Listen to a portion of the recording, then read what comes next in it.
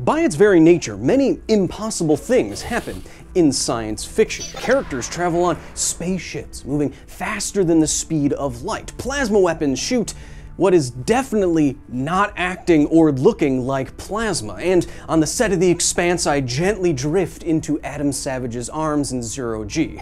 Clearly, none of that could happen in real life. And today I want to add yet another impossibility to the list.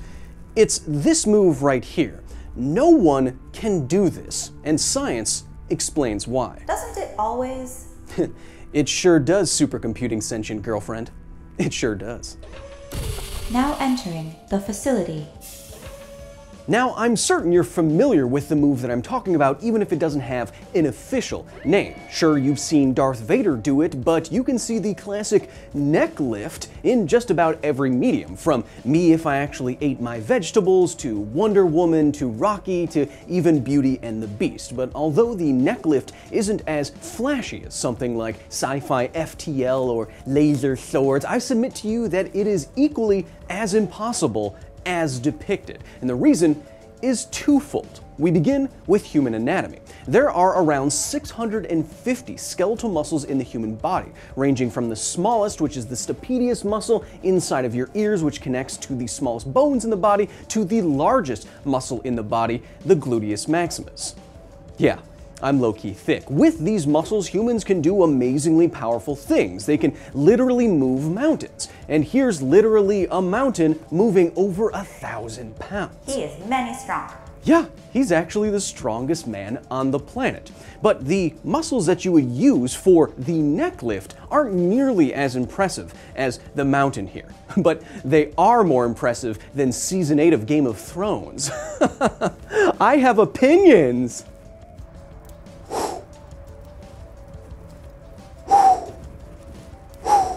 Consider the muscles that you would actually use during the traditional neck lifting motion. If you exercise or you know human anatomy, you know that this will mostly engage your lateral and anterior deltoids. And if you exercise, you know that these muscles, small they be, do not lift as much weight as some of your larger muscles like your biceps or triceps. Especially yours. Uncalled for. The Darth Vader motion isn't an actual exercise, so I don't have any real numbers to compare it to, but it's close enough to a lateral one-arm raise that I'm going to compare it to that. You know, it's that exercise you do when you're trying to bring in all your groceries from the car all at once. Now, apparently, the maximum weight that a very, very elite lifting human can lift in this motion is somewhere between 60 and 110 pounds, or up to 49 kilograms.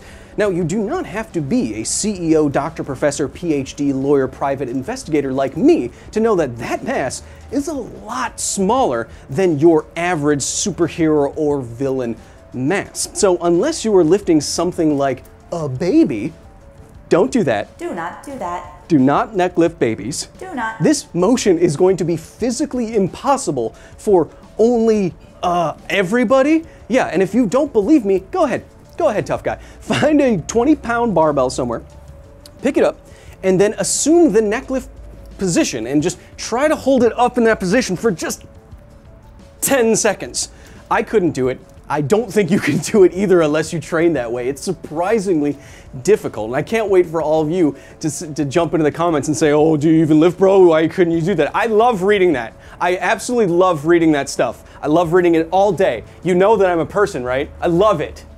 Now, I know what you're probably thinking. But Cal, Darth Vader and Superman and others some such as people the neck lift are superhumanly strong. You ever think about that? You ever think about that? First of all, guy with the voice, pipe down.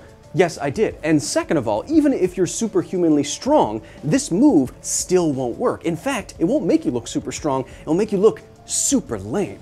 Because physics. Because physics. Doesn't that sound really familiar? It doesn't ring a bell. Yeah, it doesn't ring a bell. All right, who cares? The success of a neck lift comes down to what human engineers call moments. A moment is a rotational force acting about a point, and that force is equal to the perpendicular distance from the line of force to the point of rotation. Consider here a simplified version of a neck lift. We have two masses and therefore two weight forces, but this does not describe the whole situation. Because the weight of the lifted person does not act through the apparent point of rotation right at the lifter's toes, there will be a significant moment at the shoulder of the lifter. As you can see, if a moment is equal to a force multiplied by a distance, then any distance the person is lifted at past the lifter's toes is going to make their weight feel much, much heavier. For example, held out at an average arm's length, a 155-pound person would exert over 400 pounds-feet of rotational force on small shoulder muscles. 563, 560. Oh. You weren't done with the diagrams yet. You should go. You should just. The moment at the lifter's shoulders is not the only moment here. There is also a moment from the weight of the lifter at the feet acting in the opposite direction. So not only is the lifting moment here more than most humans can handle, because of the physics here, if you neck lift a mass similar to your own at arm's length, the lifting moment will always be larger and you will always tip over. So unless the lifter in this situation is very, very unnaturally heavy, the moments here will always be unbalanced and they will end up tipping over. In physics speak, this is because in this trope, as it's usually depicted, the distance from the center of mass of the lifting person to their feet is always smaller than the distance from the center of mass of the lifted person at arm's length to that same point of rotation, making the only viable weights very, very small, like baby small. So as a superhero enthusiast, I can tell you that you probably don't want to do this move, because if you're trying to make yourself look all strong and cool and you tip over, it just makes you look super lame. And I know something about being lame.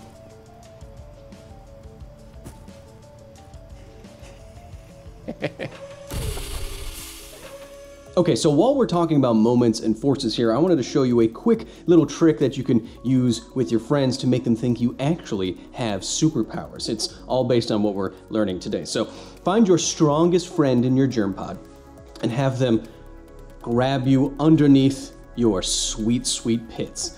Hope you don't smell that bad. Then ask them to try and lift you up while you're very close to their own body, and they should be able to get something close to a lift. Now here's the trick. You're gonna say some such nonsense like you can cast a spell on the person, or you can center your key, or whatever else this guy in this hat is saying, and then you're gonna very subtly position yourself further away from the lifter's body with your arms. It doesn't have to be even that much further, as you can see. You then use your arms to kind of lock off in this position, and because of the moments and forces involved, because they get so much larger, you should be more or less impossible to lift like you were the first time.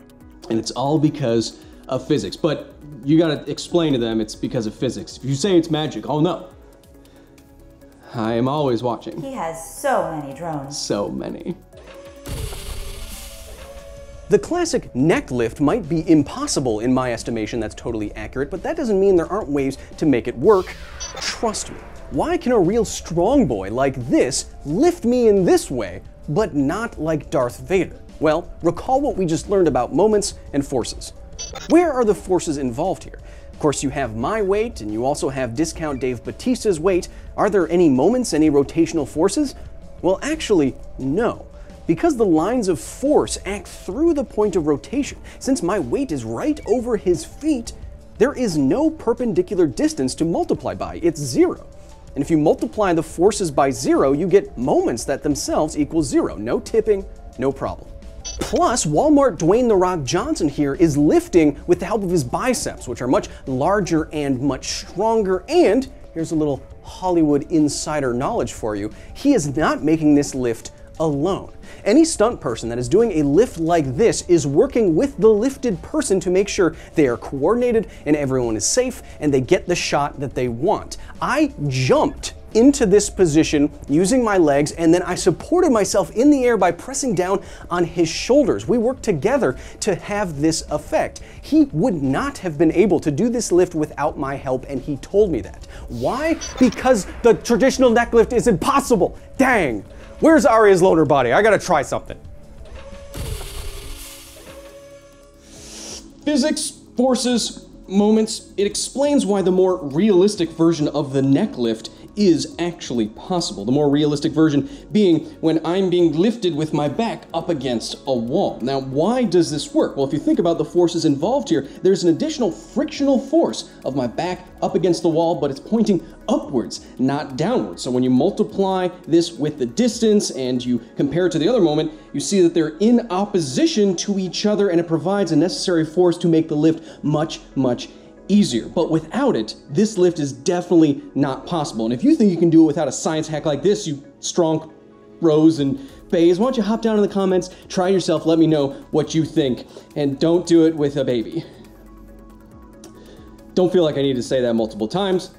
Until next time. You can let me down. All right, you can. Now exiting the facility.